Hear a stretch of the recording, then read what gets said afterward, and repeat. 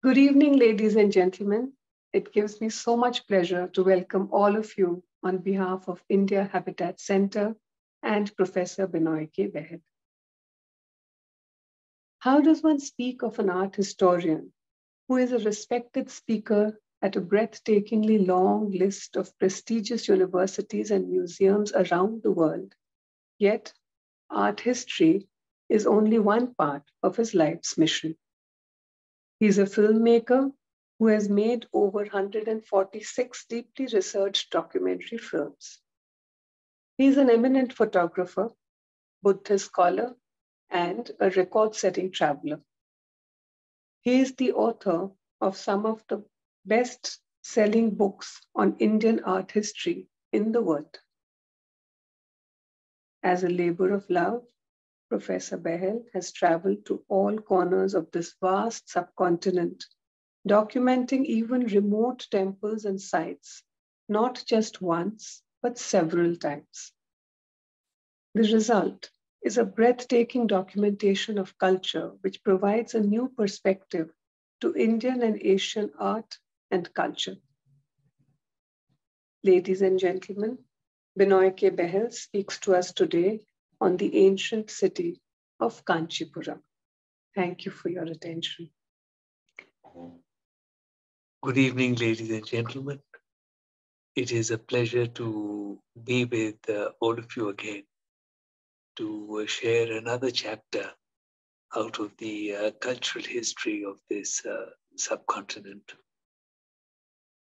My many thanks to India Habitat Center for creating these opportunities for us to share these wonderful moments of culture across Indian history. My many thanks also to Doordarshan, who have played so well their role as a public broadcaster. Over the years, Doordarshan have consistently sponsored the making of my deeply researched films on very serious subjects of art history. I think that's remarkable in this commercial world of today, and I remain always grateful to them. My thanks to Sujata Chatterji, who helps me in all that I do and makes my work possible.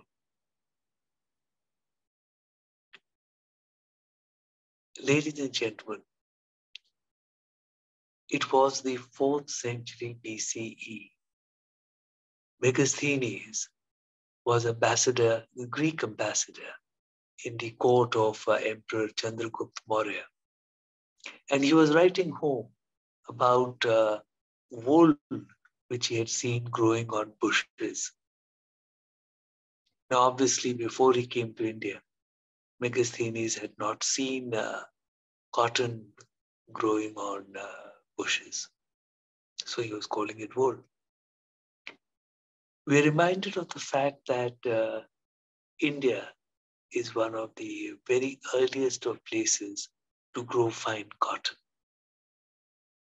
And it had an immense role to play in the cultural development and in the history of India. This cotton, which was grown chiefly across the Deccan, from the Western Deccan, Maharashtra and Karnataka, across to the Eastern Deccan, Andhra Pradesh, cotton was very widely grown, and this led to the making of very fine textiles. The textiles attracted traders from across the world. In fact, we have early accounts, Pliny the Elder, for instance, writing in Rome in the 1st century that Roman coffers are being emptied for buying too many fine textiles from India, and so many other records stating practically exactly the same thing. So what did we have? We had prosperity. We had a culture where people from across the world, Greeks, Romans, people from Southeast Asia, Arabs, so many others, were rubbing shoulders with each other in peninsular India. the breezes of many lands and cultures were freely found in peninsular India. And there was prosperity. There was, in fact, the development of a great urban culture, an urban and urbane culture, a sophisticated culture, which we see represented in the early art of India, especially across the Deccan, from Maharashtra till the eastern Deccan. And we see the development of great centers of learning, great cities, remarkable among which is the city of Kanchipuram. Kanchipuram from very early times was a place known for the making of the finest of textiles, cotton textiles. It is also one of the greatest of centers of Hinduism, Buddhism, and Jainism. Some of the best known teachers of Buddhism from India, Bodhi Dharma, who spread Buddhism and founded the Chan Buddhism in China, which became Zen Buddhism in Japan, was from Kanchipuram. Bodhisena was invited by the Japanese emperor to come and inaugurate the 8th century Todaiji temple at Nara, was from Kanchipuram. What an amazing place Kanchipuram was, very close to the port of Mamallapuram, and a port in its own right, as ships came up the river to Kanchipuram itself. What a marvelous time, what a marvelous place. And such development of ideas, such prosperity which led to the development of ideas, which gave time, and such great development of culture. In the last screening 1 month ago, we saw Mamallapuram, the great port. And now we come to the Imperial city from where the Pallava king ruled, Kanchipuram. And you see the great temple which Narasimhavarman II built here. It gives me pleasure to share this film with you. And I would request Sushant to please run the film. Thank you.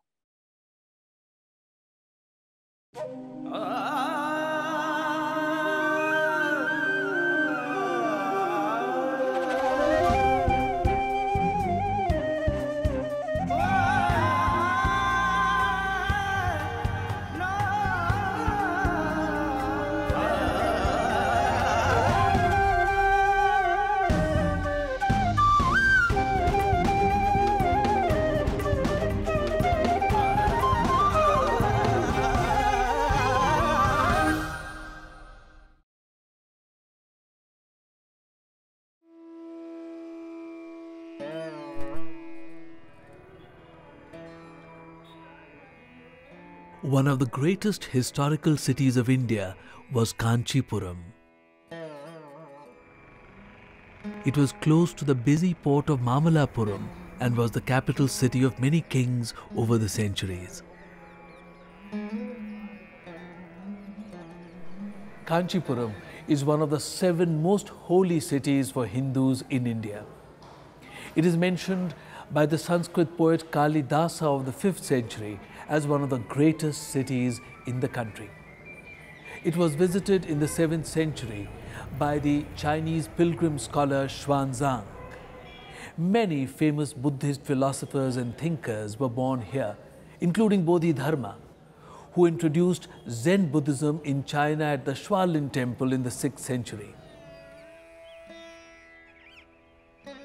The Pala river actually comes from Andhra and it goes through Kanchipuram till it meets the sea at Mamallapuram. So ships would dock at Mamallapuram and then many of them could come up, the smaller ones definitely could have come up all the way to Kanchipuram, since it is also referred to as being on the river.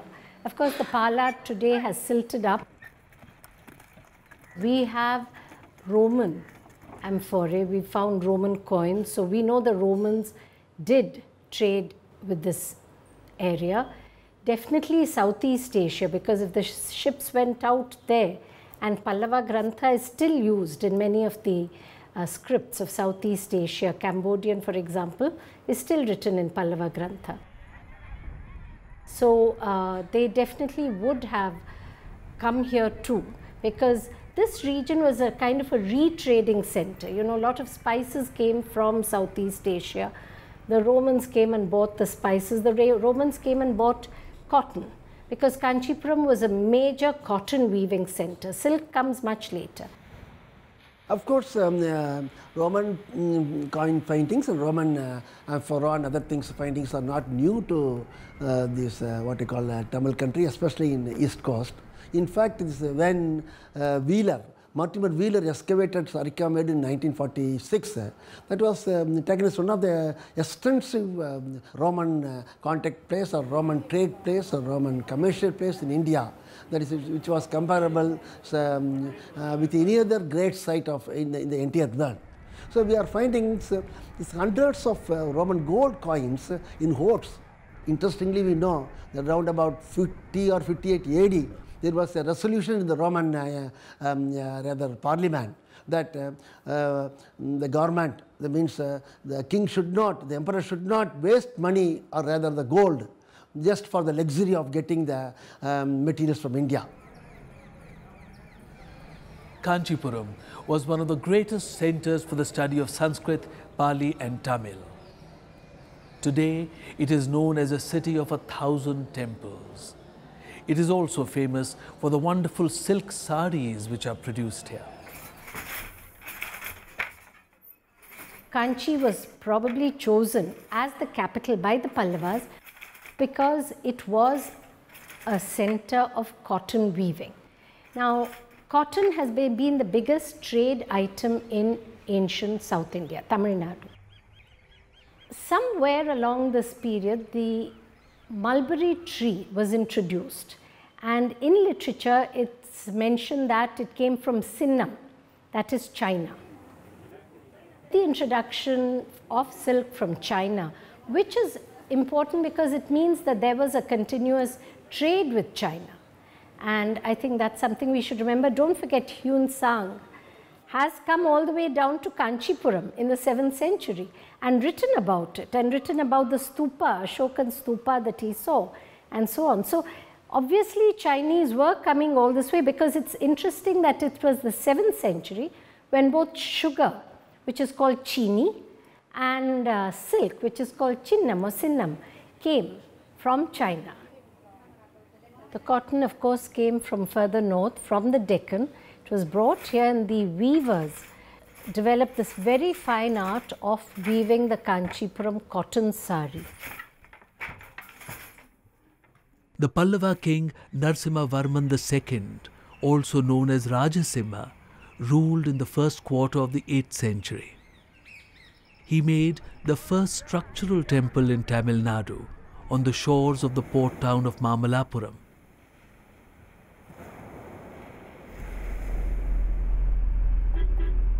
"70 kilometers away from Mamallapuram is the city of Kanchipuram. King Rajasimha made the glorious Kailashnatha temple here for his personal worship. A foundation inscription states that he erected this great house of Shiva to reflect his own glory and the laughter of the Lord. The temple is dedicated to Shiva Gangadhara, the bearer of the river Ganga." The shore temple on the Bay of Bengal is really quite a simple event. It's two very small linga sanctuaries placed slightly at a diagonal, each with a towered pyramid rising above. But it's not a very clearly planned, I would say, monument. Nonetheless, it's extremely beautiful and delicately modelled. But the moment we go to Kanchipuram, now we're well into the 8th century, with Rajasimha, the most important king at that time, we see with the Kailasnath temple there, a very well-planned monument. It is contained in a rectangle of walls, And the walls have tiny little shrines set into them. And in the middle of the paved compound is the main temple itself. This consists of a linga sanctuary with a tower, a pyramidal tower above. And the sides of the sanctuary have these deep niches. They're almost like shrines in themselves, in which different aspects of Shiva are portrayed. The problem with this temple is that it was built not in granite, but in a type of sandstone that was not very strong. So many of the sculptures have become very poorly worn, and they were on many occasions covered with plaster. The plaster has now been taken off, and now we can appreciate better some of the original types of sculptural devices. The temple's foundation inscription likens the ruler's descent from King Parameshvara with that of Skanda from Lord Shiva. The deity in the temple, and by implication the temple itself, was named Rajasimha Pallaveshvara, or the Lord of Rajasimha Pallava. This practice was to become popular in all later South Indian temples. The temple also has the name Kailash Natha, or Shiva, the Lord of Mount Kailasha.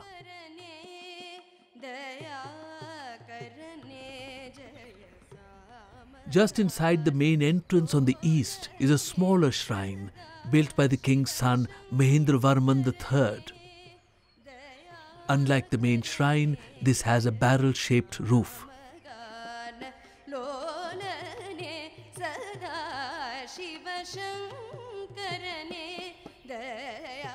There is a row of smaller shrines in front of the temple. Inscriptions show that at least 2 of them were made by queens. A mandapa with a Nandi inside stands at a considerable distance from the temple. The entire complex of this royal temple is grand and lavishly sculpted. Rampant lions, a royal symbol of the Pallavas, are made everywhere.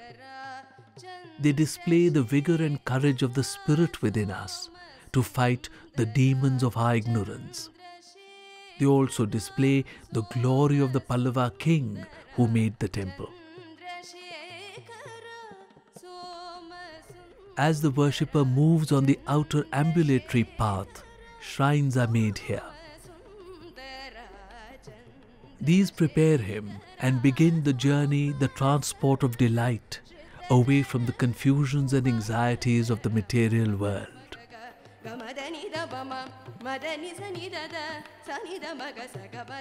The shrines made in the outer walls of the sanctum house large images of Shiva. These are among the finest and most elegant ever made in India. We see images of Shiva's cosmic dance, the Tandava. This was a favorite theme with Rajasimha. The dynamism of the dance is expressed in the many arms of Shiva which move around him. The bent knees express the power of his rhythmic leap upwards. Besides the Shiva Linga, the shrines of the temple have the image of Somaskanda. In Rajasimha's time, this icon was constantly made in the sanctums of temples. The Somaskanda shows Shiva with Parvati as Uma and their son Skanda or Kartikeya. The Lord and his spouse are presented as universal parents. A parallel is drawn between the divine family and that of the king. The sculpted figures on the temple walls breathe with the inspired workmanship of the artist.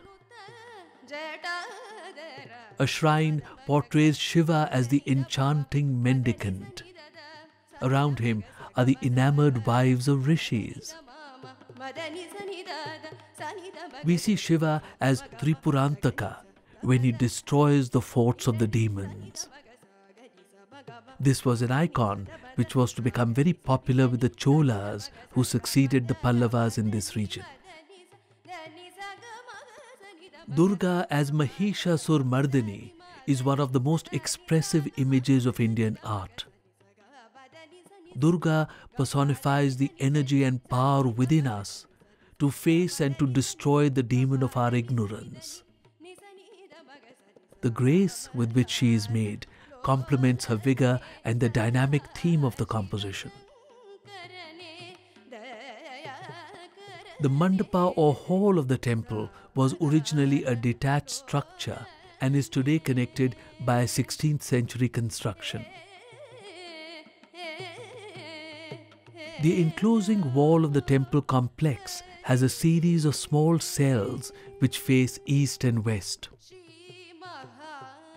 The outer niches have sculpted images of deities. Deep within the inner niches are paintings of Lord Shiva in his various forms. These are valuable as they are among the very few remains of the beautiful paintings of Pallava times. It is in these niches that some exquisite paintings of the 7th century still survive. These are among the earliest paintings of the Hindu tradition to be found anywhere in India. With the royal patronage of Pallava temples, here we see a change in the style of Indian painting. Whereas ancient paintings had focused entirely upon a simplicity and sense of grace, here for the first time we begin to see a sense of royal grandeur which comes into the art.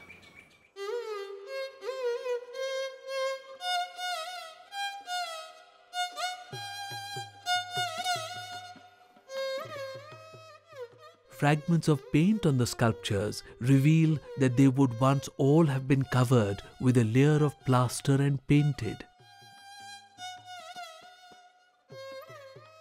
There is a panel of Ganas only 30 inches in height which runs along the base of the temple. It displays the high quality of carving everywhere in the temple. Ganas are an important motif in Shiva temples and they depict the joyous spirit of the worship of the Lord.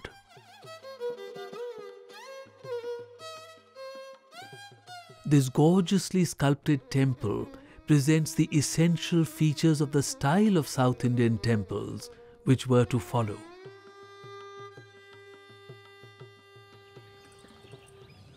The early Western Chalukyan king Vikramaditya II ruled in Karnataka in the second quarter of the 8th century.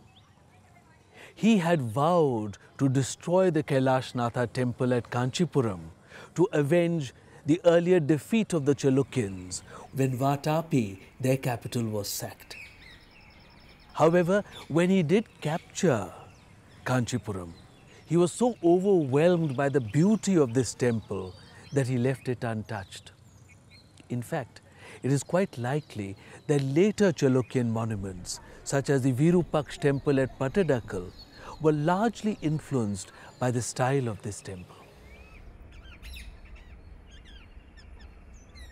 The Vaikuntha Perumal temple, dedicated to Vishnu, was made at Kanchipuram in the second half of the 8th century by King Nandivarman II. The Vimana or tower is taller than that of the Kailashnath temple.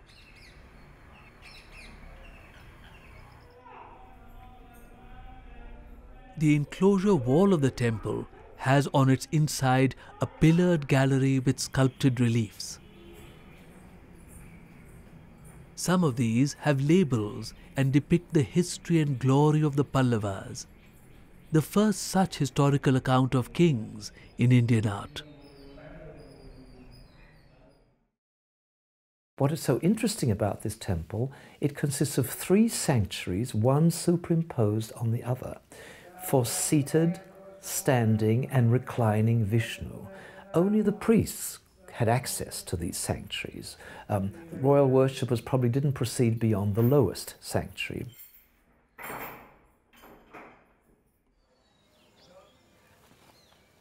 Near Kanchipuram is the township now called Chinna Kanchipuram, which means Little Kanchipuram. In the old days, this may have been Jaina Kanchipuram, which has become Chinna Kanchipuram now, for the Vaishnava and Jaina establishments would have been here, while the Shaivite and Buddhist establishments were in the main city of Kanchipuram today. Indeed, Kanchipuram was also a great center of Jaina learning in ancient times. I think a lot of civilization, South Indian civilization, has started in this area, because in Kanchipuram, we know that Ashoka had built a stupa over here. And the fact that so many people came from different parts of the world to trade means that there was a booming economy.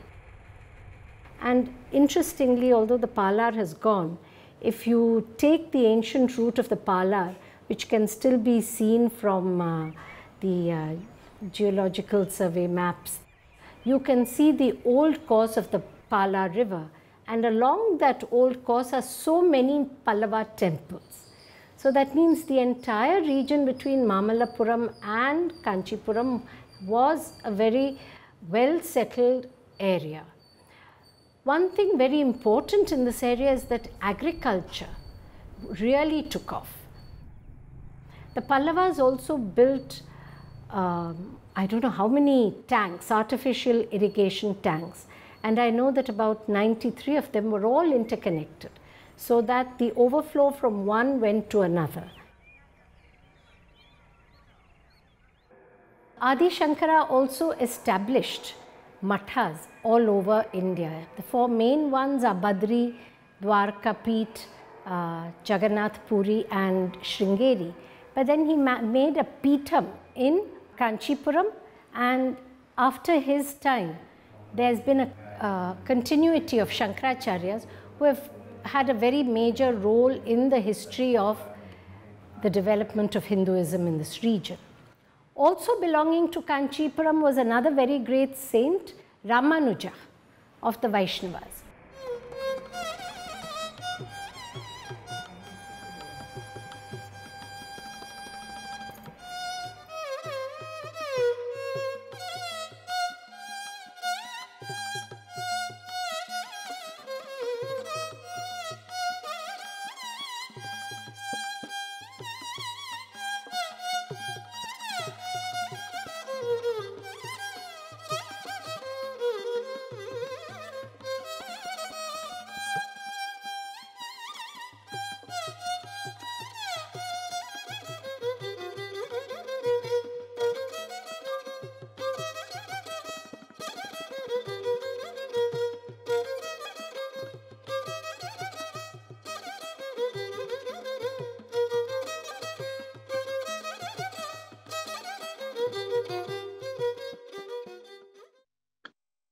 The exquisite Kailashnath temple of Kanchipuram marks a transition point in Indian history and Indian history of art.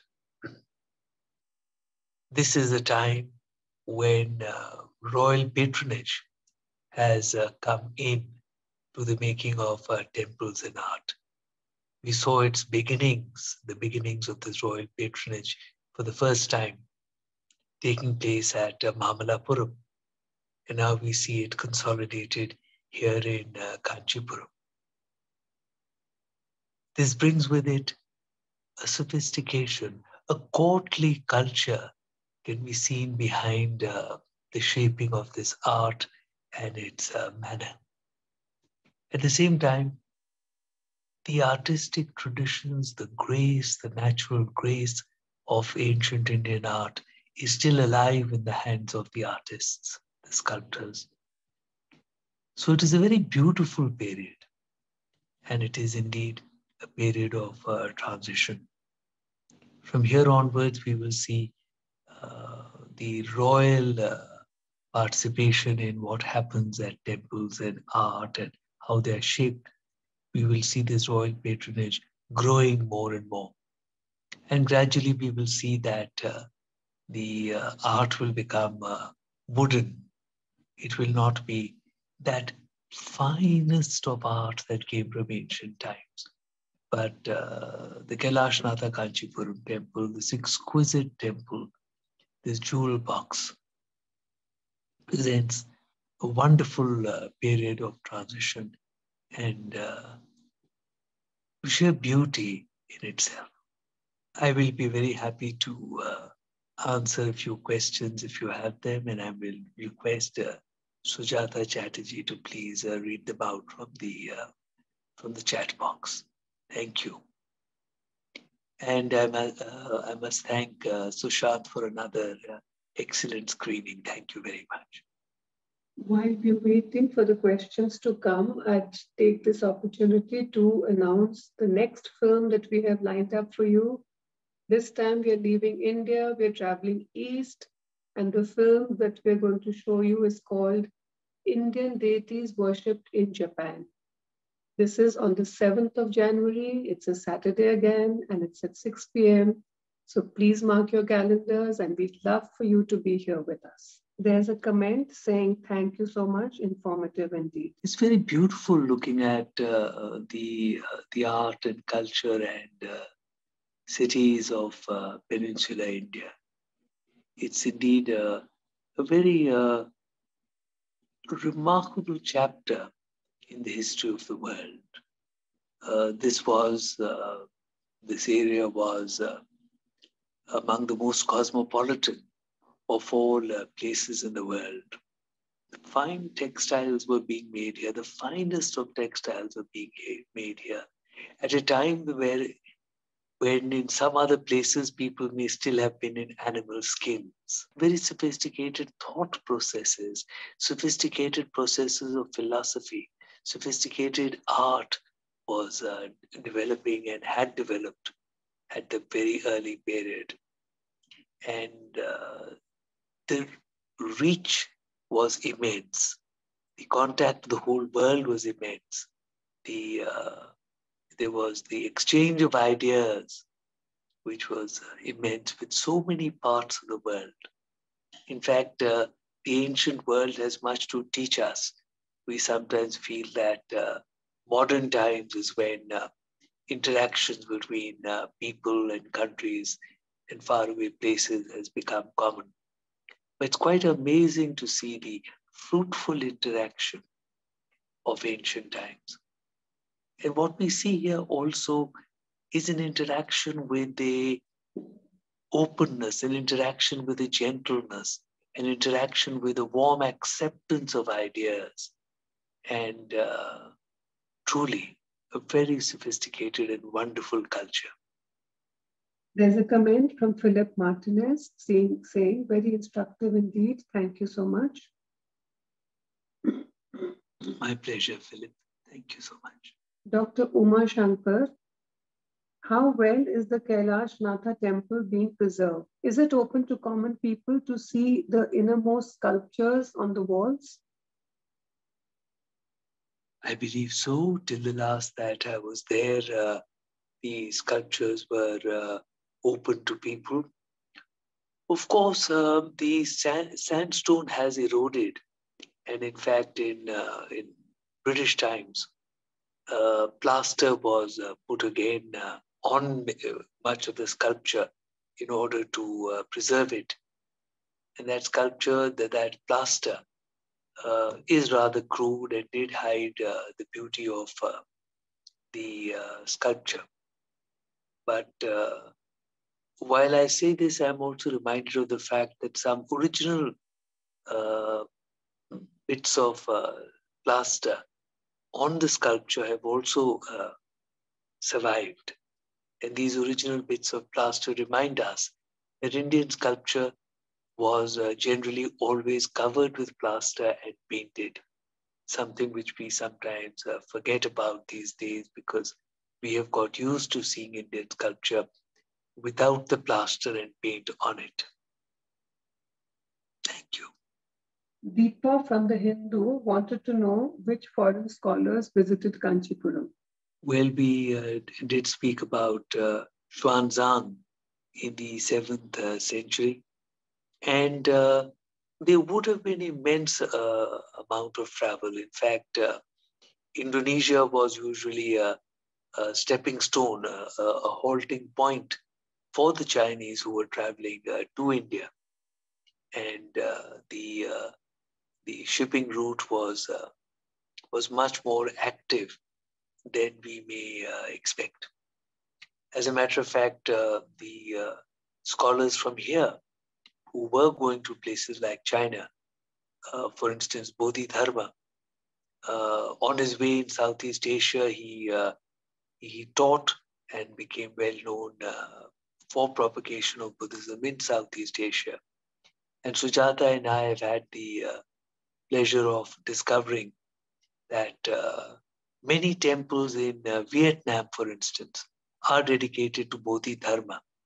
In fact, after the Buddha, the next most revered deity of Vietnam, Buddhist deity of Vietnam, is in fact the great Indian teacher from Kanchipuram, Bodhi Dharma.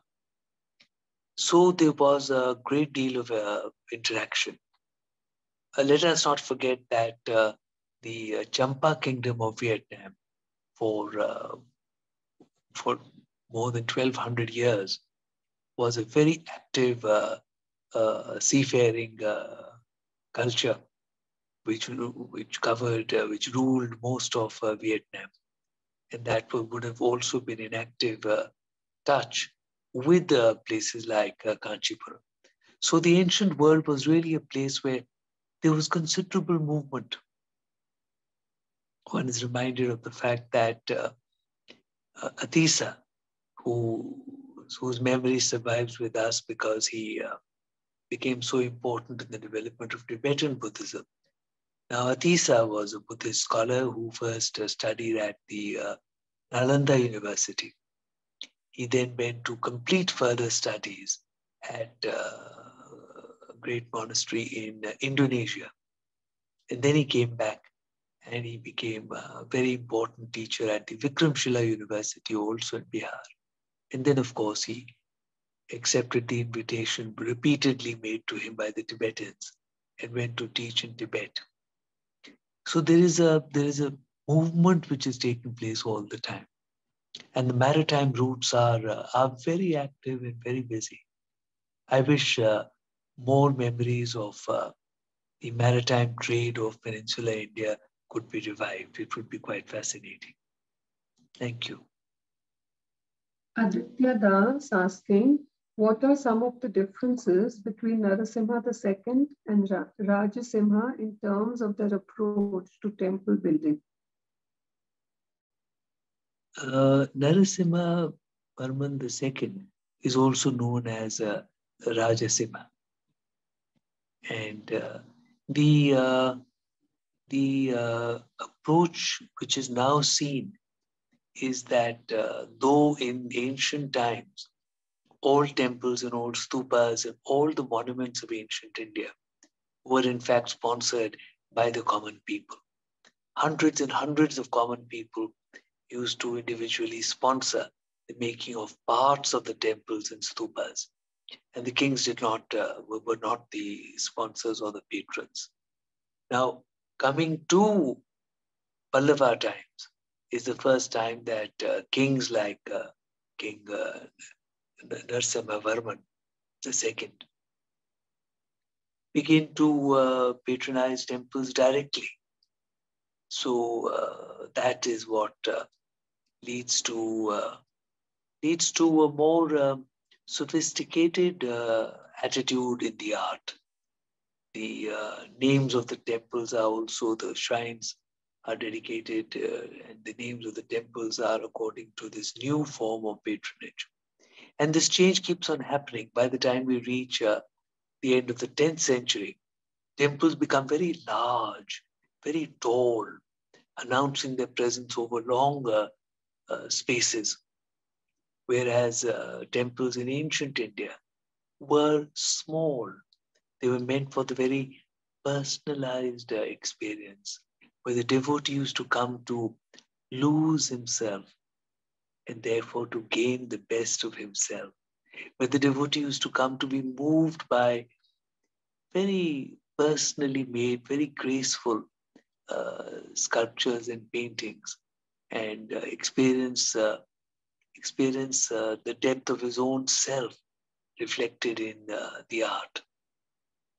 Now, with the patronage of great kings, the temples begin to show more of the glory of the Lord and the glory of the king. And this is essentially the change which takes place. And therefore, the temples from this period onwards will start growing in height and size and grandeur and the quality of inspiring awe, and be less and less of the purely spiritual, marvelous, exquisite experiences of ancient India, which in fact are rather unique in the world and are exquisitely beautiful. Thank you.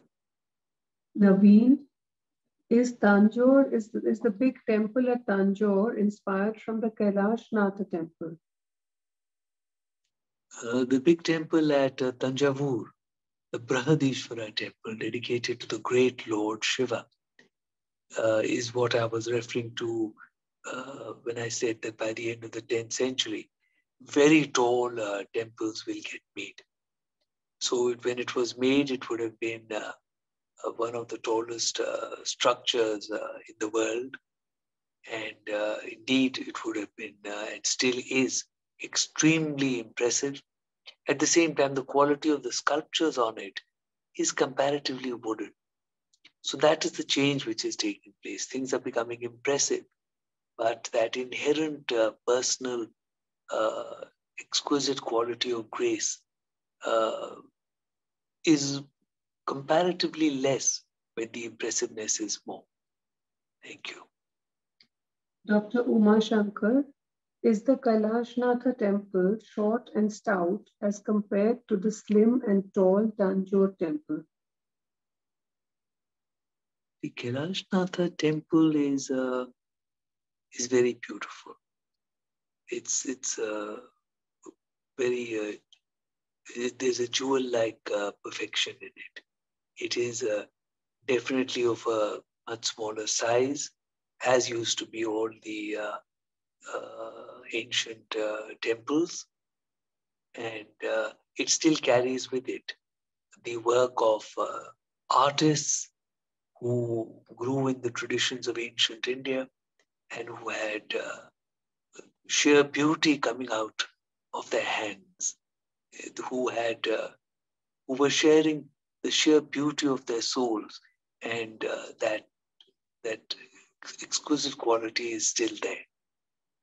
And in the case of the Tanjavur temple, of course, you're talking about something extremely impressive, something which was meant to reflect the glory of the Lord and the glory and might of the king who patronized the temple.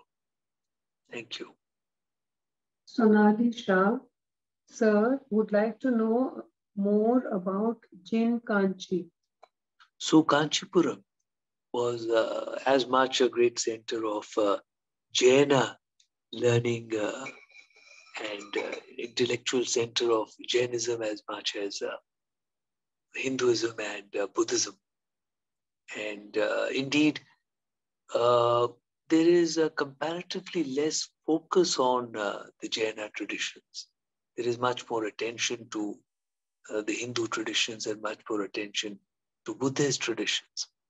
And of course, we do not have at Kanchipuram such remarkable temples such as the Kailashnatha temple, which is a Hindu temple, and the Vaikuntha Perumal temple, which is a Hindu temple. And in fact, we have even less of the Buddhist tradition, which is surviving. So there's not so much that survives. It is mainly the Hindu tradition which survives in many beautiful monuments at Kanchipuram. Thank you. Aditya Das, interesting to note that the Ganas are also reflected in Borobudur. Can you comment on the period of transfer?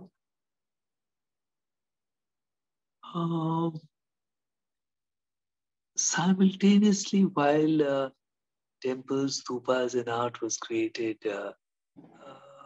within Indian shores, it was also seen in the places of Indic influence. So it is not that it took a long time for the artistic traditions to spread. It's simultaneously seen in different places. And the Borobudur Stupa is one of those absolutely beautiful reflections of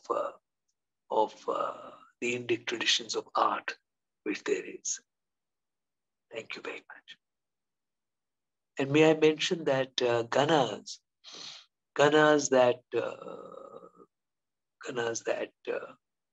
depict the human soul, ganas that depict that which is within us, ganas which relate to human aspirations and human joy and the human devotion to the divine, are among the very beautiful aspects of Indian art. Thank you. Prasad Karyavasam, can Sri Benoy talk about the Buddhist heritage of Kanchipuram? Thank you for your question, Prasad. Good to have you with us. And well, the most remarkable examples of the Buddhist culture are the great teachers such as Bodhi Dharma and Bodhisena, and the fact that Kanchipuram was important enough for the Buddhist pilgrim scholar Xuanzang to come here and to talk about it, talk about its importance. Like I said, the temples of those times, Buddhist, etc., are not available to us today. Thank you. Deepa from the Hindu, you spoke about interaction between Romans and those living in Kanchipuram. What kind of exchange have we seen? Can we find anything apart from Roman coins? The main remnants of Roman trade and Roman colonies in Peninsular India, whether it is Kanchipuram or whether it is Mamallapuram or whether it is Andhra Pradesh, where you have the Amravati Stupa, etc. The main remnants are large hoards of coins, Roman coins. And there is mention of Indian textiles which were being traded in Roman writings. So these are the main two things which from where we learn about the Roman interactions. It's also possible that there are bloodlines which flow, providing various different DNA to people in Peninsular India, which come from very early times and the time when the Romans were there, etc. Thank you. Arun Bhargav, did cotton go to Egypt from India? Did chini, sugar, come from China? Egypt is one of the earliest growers of cotton too. So one would imagine that simultaneously cotton and very fine cotton was being grown in Egypt as well as in India. So internationally, maybe the Egyptian cotton has been better known, and we have not been speaking so much about the Indian cotton trade. But we should speak about it because much of culture is based upon such trade and such prosperity also, which come from this trade, and also the providing of the the providing of fine means of livelihood, a very artistic means of livelihood in weaving wonderful textiles, and it's a very inherent part of culture. So cotton has played a very important role in this. And yes, I believe that sugar may have been introduced by the Chinese. Thank you. Aditya Das, there is almost a Gandhara influence. Is this real or am I imagining it? Especially with the dynamic sculpture of Shiva at the Kailash Natha temple. Thanks for a superb presentation and analysis as always. Thank you very much. Gandhara presents us a different realm. Indian art is very idealistic, and it does not attempt to be realistic. Gandhara art, on the other hand, relies more upon Greek and Central Asian traditions, and is not so much, doesn't consist so much of idealized forms. It tries to present us more of life in the world as it is represented in the art. So that is a very clear distinction. And the Shiva that we are speaking about here at Kanchipuram is one of the finest expressions of this subtle and very idealized and very beautiful forms of Indian art. Thank you. There's a comment from Dr. Uma Shankar. Wonderful presentation and a lovely film to project our beautiful heritage at Kanchi. Looking forward to your January 7th presentation. Thank you.